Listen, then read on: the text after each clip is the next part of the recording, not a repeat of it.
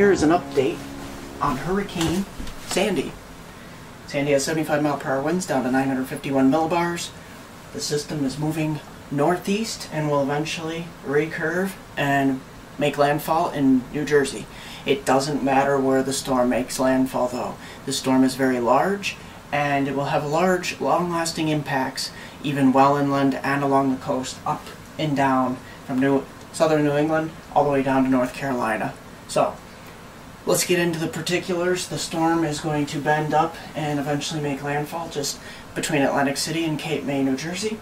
And right now we have this stationary front that's moving across eastern Canada and it's extending down towards the Carolinas. Now this system is going to get most of its energy that it's going to regain left here from this front and turn it completely into a nor'easter. Right now it's a hybrid system, but eventually it will turn itself completely into a nor'easter and become a very low pressure system of 946 millibars, which most of the models are outputting. You can see this system back here across the west.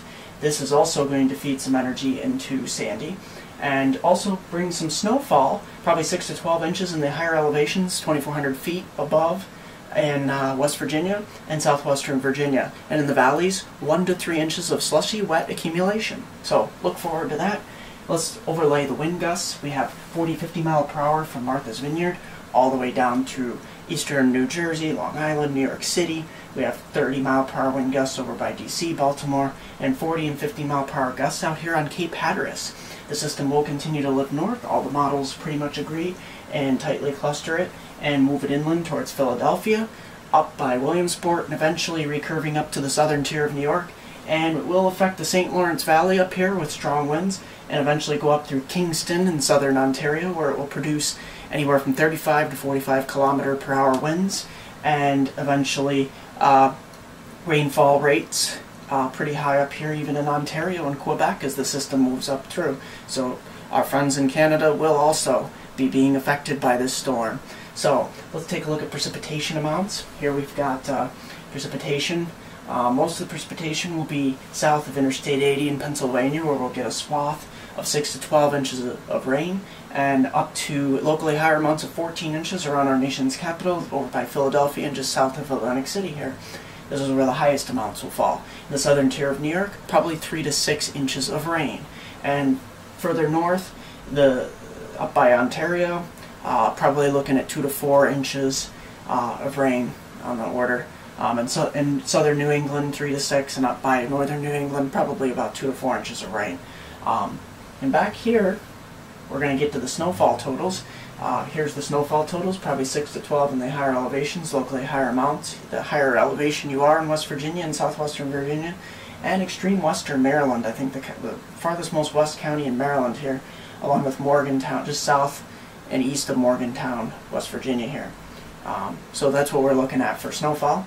And let's take a look at the models. ECMWF pushes the system at 946 millibars onto the coast, the New Jersey coast, and heads inland towards Philadelphia, eventually towards Williamsport, Pennsylvania, and recurves it. GFS is very similar, brings it just slightly north near Atlantic City at 947 millibars, brings it in just north of Philadelphia, recurves it up towards right over Scranton by about 3 a.m. on Tuesday morning. Now, let's take a look at why this system is going to take a hard left into the east coast here, the northeast coast. There's a blocking. Let's take a look at 500 millibar heights here. Here's the height contours, eastern Canada. We have a high pressure system up here, and this system, you can see the bend in the height lines. This is actually acting as like a block. This high pressure over the northwestern Atlantic, southern Greenland, and eastern Canada is providing fairly nice weather for Nova Scotia and Newfoundland, but it's actually going to keep this system. It's acting like a block here, and the system has nowhere to go. So it's going to follow the flow pattern and go around the high and push in where New Jersey is, and then it's going to head inland towards Pennsylvania and New York State. Now, if we take a look at the GFS wind model, you can almost see like an eye where there's a calm area of winds, almost like a donut circle here. This system will continue to head up, and you see the darker fuchsias. Those are anywhere from 50 to 60 knot winds. That's 65 mile per hour winds. And the darker, or actually the white and gray colors, those are 80 knot winds that's on the order of 90-mile-per-hour winds, 85 to 90 mile per hour. And we actually see some of those filling in towards southern New England, Boston, Providence, Rhode Island, Hartford, Connecticut.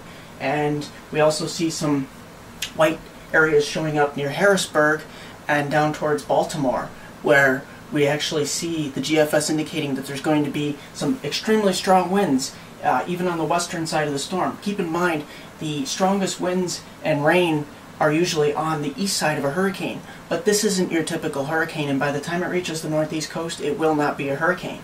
So the winds on the west side of the storm will actually be probably worse with this, because it'll act like a nor'easter. Now let's very quickly take it back to the east coast overlay here. We've got Sandy, we've got a warm front out ahead of it that's starting to take on some cold core characteristics. The National Hurricane Center is not issuing hurricane warnings along the northeast corridor because this is not going to be a hurricane when it makes landfall. It's going to be a hybrid nor'easter. So this system is going to actually, is prompting all these high wind warnings along the coast. New Jersey, Pennsylvania, New York, all high wind warnings. Southern New England, high wind warnings. Down to Washington, D.C., Baltimore, Eastern Virginia, Western West Virginia, and all through Western Virginia here. We have Delmarva. Every warning you can imagine is going on here, and along the coast, coastal flood warnings are also in effect because we expect the storm surge to be anywhere from 8 to 10 feet, especially between Atlantic City up to New Jersey and some of the southern areas of Long Island, when we have the water piling up, because when this thing takes a left turn, it's going to bring all that water with it, and it's going to have no place to go but up to the north and to the west. So other than that, not much else going on. Nothing else pretty much compares to this. So let me show you a brief glimpse of my website. I have a place where you can post comments, and I'm encouraging anybody who has any storm reports, any reports of flooding, wind damage, or storm surge, or anything, to place them either on my www.MeteoMark.com, on my YouTube account, any place you can post a comment on the video below, or you can, of course, the best place is to like MeteoMark on Facebook. You can actually post any questions or comments, or pretty much all your storm reports there. I'm very interested to see what kind of storm reports people get with this storm, because it's going to be wide-reaching and long-lasting. So use my social media pages as a way to bring the storm reports together, and I would also like to include a lot of those storm reports in my future videos in the coming days. So get out to MeteoMark, like me on Facebook, MeteoMark. Visit my website, www.meteomark.com. And also, for my hometown viewers, let's zoom in on the map really quick here. We've got high wind warning and flash flood watch in effect from tomorrow morning all the way through Tuesday evening. So be prepared. Here's the Susquehanna River gauges. Here's the one at Vestal. It has we're roughly about 6 to 7 feet right now. It's going to move all the way up in Vestal to about 13, 14, 15 feet. So the model, this is the river model.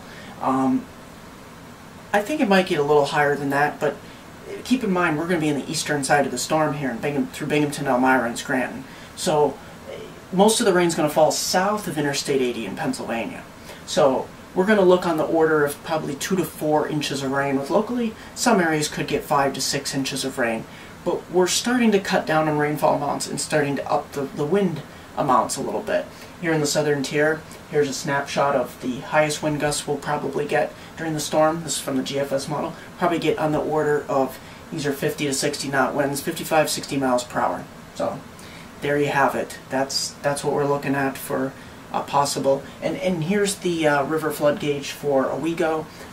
This storm it's probably going to creep up. It's about 17, 18 feet right now, and it shows up by Wednesday morning. We'll probably be upwards of 24, 25 feet. That's still below flood stage. So both the river gauges in our local area, the biggest ones, are expecting systems to remain at or below minor flood stage. But some of the smaller creeks and streams could very well overflow their banks. So we're going to keep an eye on this.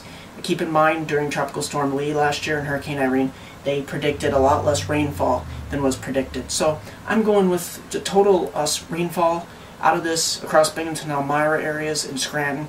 I'm going with about 3 to 5 inches, with some locally areas up to 6 to 7 inches in some of those heavier bands. I'm meteorologist Mark Molnar. Once again, don't forget to like us at MeteoMark and visit our website. And I'm going to leave you with the 4-day forecast for the Binghamton, Elmira areas and all points in between. And northern Pennsylvania. This also includes northern Pennsylvania.